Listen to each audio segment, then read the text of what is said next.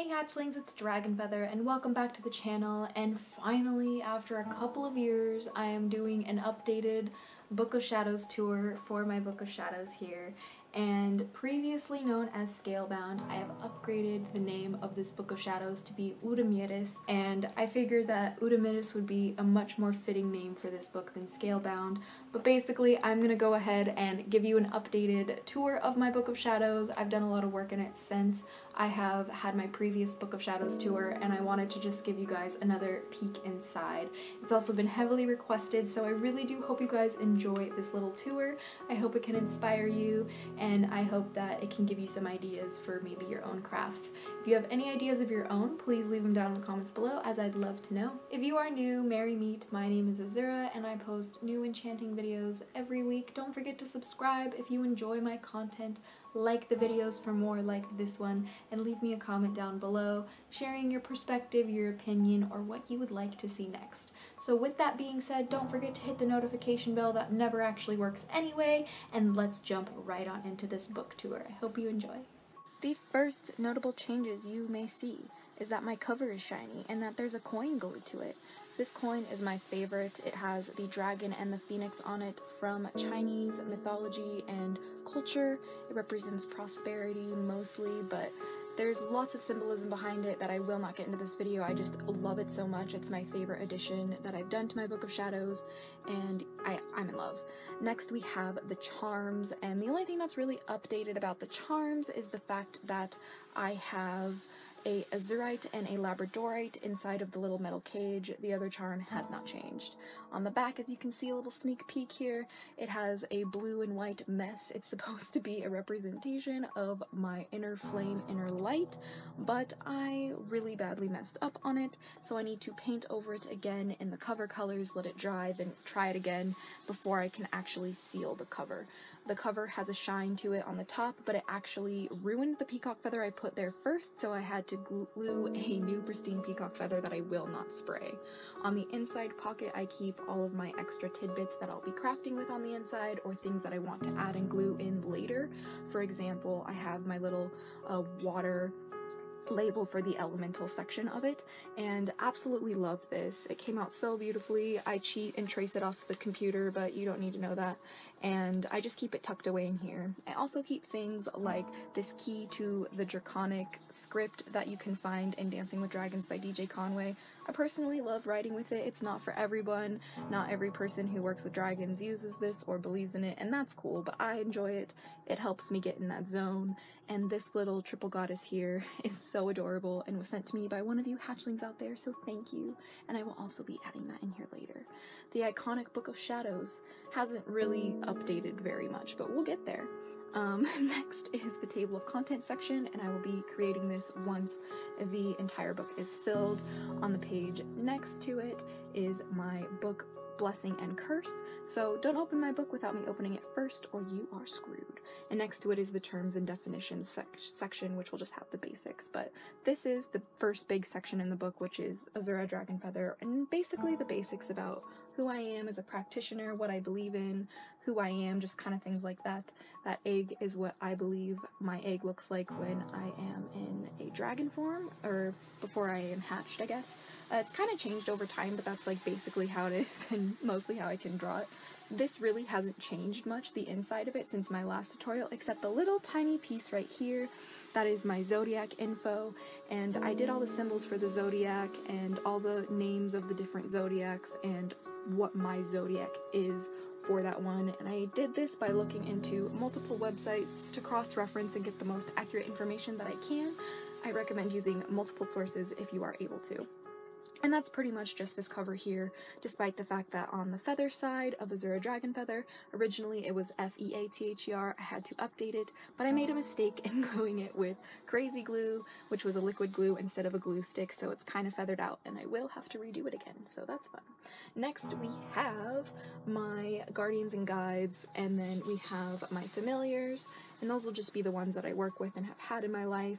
Next is the Awakening and Kundalini section, the Connection section, ooh that sounds fun, And then we have the breathing, and just breathing techniques. And divination, we have meditation and grounding, and we have chakras, which is super important to me.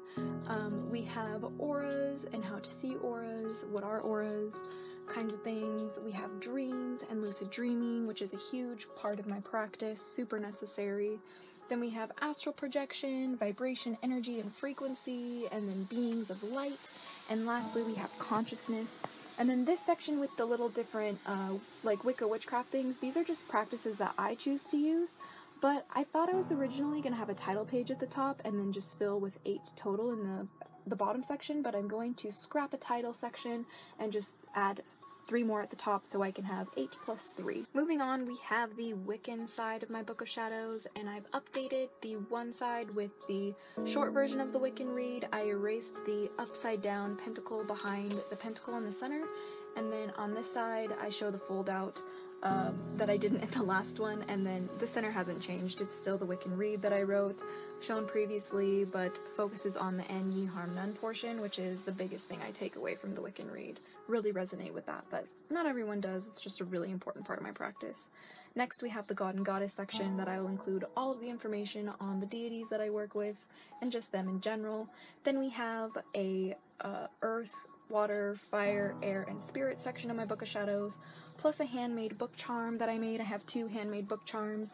Might downsize them in the future, but I really enjoy having bookmarks, bookmarks. They're attached to the book charm portion of my Book of Shadows. But yeah, really enjoy them. After the spirit section, we have the Wheel of the Year, and then we have the seasons, and then we have the Sabbath section. And the Sabbath section's really epic, because I'm obsessed and ritual is a huge thing, so I have rituals in each of them. And yeah, it's really important for me to work on that because I love celebrating the seasons and the cycles. It helps me feel the most connected in my practice. That's why my cover pages for the Sabbats are so extra, but I love that. And this little page here is for the spell, and then this one is the ritual. So each one will have a spell and a ritual folded the same way that these ones are, and each section will have it to where you can just pull it out of the book, so I don't have to have the entire book open for the ritual because this book is really big and bulky, so, well, for me it is, for my hands it is. But yeah, it's just easier for me to have like a ritual scroll thing that I can pull out and just like drape over my altar when I'm working for easy reference, and so I can just keep my Book of Shadows wherever it needs to be and focus on the ritual at hand instead of making sure the Book of Shadows doesn't fall. So every single one of them will look like Invoke on the inside, but I have yet to work on some of the other ones like Beltane, Midsummer, Lammas, and Mabon. But then we also have the sound page that has been added to a little bit, but I have a few more things that I'll be adding to it, and this one has the shine on the front, which eventually all of them will have that high shine. It makes it water resistant, and it preserves the plants just as I put them in. And then we have the Yule side. There's some extra rose petals there that I'll be adding later. But yeah, it's just really nice, easy in one place. I like it. I love it a lot. Next we have Espits and the lunar cycle. Here we have the moon signs. Absolutely love it. Got this out of a little... I'll put the name on the front because I don't actually remember the name of it. But the next thing is my little Power of Moonblood booklet, and it just has a bunch of correspondences and things about the power of Moonblood, and I absolutely love it. So it starts with correspondences, Moonblood, definitions, moon cycle care, collection and storage, biohazards, safety tips, properties, symbolism, reproductive diagram, all those things are necessary. And yeah, so moving forward, we have Drawing Down the Moon, then the Witchcraft section, and 13 Goals of a Witch.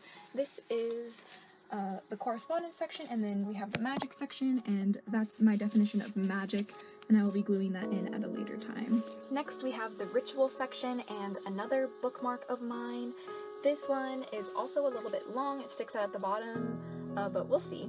And this just has different sections about the ritual, like building an altar, basic ritual, ritual bath and robe, and all of those things. Then we have the spell section, which will also fold out. And we have the witchycraft section for making a Book of Shadows, making a wand, pine cone candle holder, making a candle, things like that.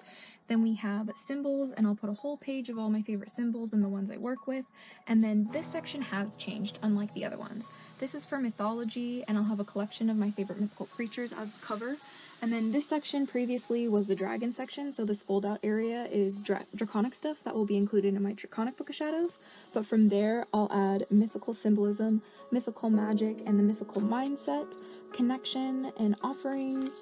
Then a whole section for mythical creatures themselves, and I'll have the unicorn, the griffin, the hippogriff, dragon, fae, phoenix, if I didn't already say that already, but just all those guys will be in here, like the unicorn and stuff. And then we have mythical guardians and guides. That one will include my experiences with my own mythical guardians and guides as well, so it's a little bit of both. And then we have the mythical mystic and my mythical script.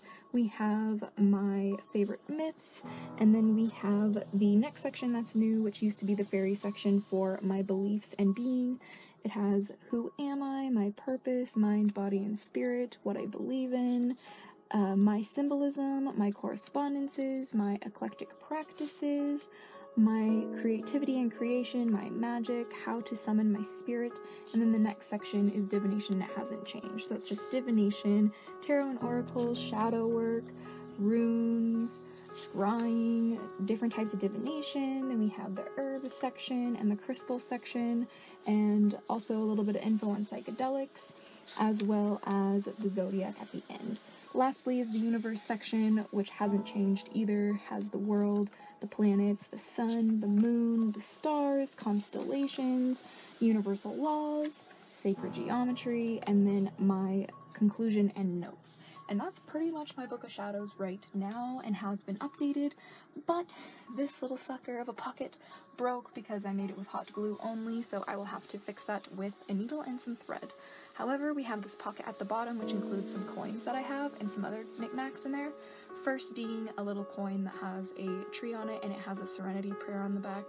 I was raised Mormon, and some things that I learned in that experience have stuck with me, and the serenity prayer is one of them. Next we have the shell here, and my sister got me these actually. It says breathe on the back, and it's absolutely beautiful, and the color really matches my Book of Shadows. Then we have a triquetra. This was actually from a letter, so it's like a wax seal that I peeled off. Loved it. I'll probably incorporate it inside of one of my books. And then next, inside this book, excuse me, next we have the Luck of the Irish coin that my sister also got me. And my Irish heritage is very close to me. My grandpa actually immigrated here from Ireland, so it's really something special in my family. Next, we have this weird pearl-like bead thing. I don't know. I'm gonna incorporate it on a charm for this book, so I don't know. For now, she lives in here. Next, we have this Aquarius plate, as I am an Aquarius. It's my sun sign. This was a bracelet that my boyfriend got me a while ago, but it broke, and now I want to incorporate it into the book cover somehow, and we'll see how that happens. This is a worry doll that my sister also got me, and basically you whisper your worries to it and sleep with it under your pillow or next to your bedside, and then all your worries will be gone. That's the little tour of my Book of Shadows as of right now, and after I do some more work in it, I will go ahead and give you guys another tour. I'm very open about my books online. I've always have been, as my channel's been about the perspective of me sharing and discovering with you if magic actually exists. That's how my channel started, and so I'm not shy to share some information with you guys. Certain things I'm sure I'll keep private like I always do, but I'm very open about my Book of Shadows, and some people aren't. It's really important to remember that some people don't like to share what's inside, but I do. I think that by sharing my craft authentically, I can help dispel some of the misconceptions about witchcraft, and I can help inspire some people to be a little more creative with their own books and things like that, as this book literally changed my life, changed the course of my channel, and it always inspires me, and whenever I pick it up and hold it in my hands, it is pure magic. It's literal magic in my hands, and visualizing something and bringing it to fruition is such a powerful experience and really humbling too, and it shows you just how real your magic is, because I couldn't have made this book without my magic, and I just really love sharing the power of that online and with all of you hatchlings out there, and with those who care to learn in my own life. I love sharing and showing it off a little bit just because it means so much to me and it brings me so much joy. I just hope that it can bring you joy too. And if you guys have any ideas for future Book of Shadows types videos, I'd love to know. Bookbinding and crafting is like my specialty craft. I'm a huge writer too, so just like making books to write in is like a guilty pleasure of mine, and I may or may not have too many books, but either way, I hope you enjoyed this video. But until next time, stay geeky, cheeky, and freaky, little hatchlings. Blessed be, and bye.